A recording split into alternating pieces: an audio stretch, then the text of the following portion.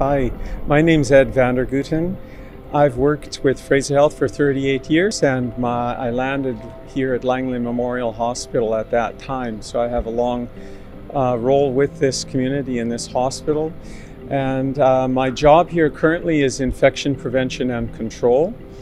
That involves monitoring and surveillance of infections that come in from the community as well as those that start within the hospital, and supporting staff in applying best practices to prevent the spread of those infections. Infection prevention and control is really important to me because patients are coming to the hospital with existing conditions that need treatment. And the last thing that any of us on the healthcare team want is that a patient would have to deal with more than that, such as acquiring an infection while they're in the hospital.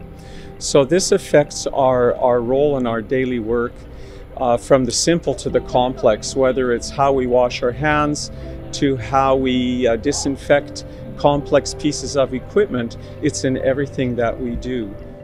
I feel safe about coming to work every day here at Langley Hospital in regards to infections because we have an amazing team of infection control specialists that work behind the scenes for all of our Fraser Health acute care sites. These specialists are constantly reviewing, researching, and updating our best practices, and then we have the opportunity to apply these at Langley Hospital.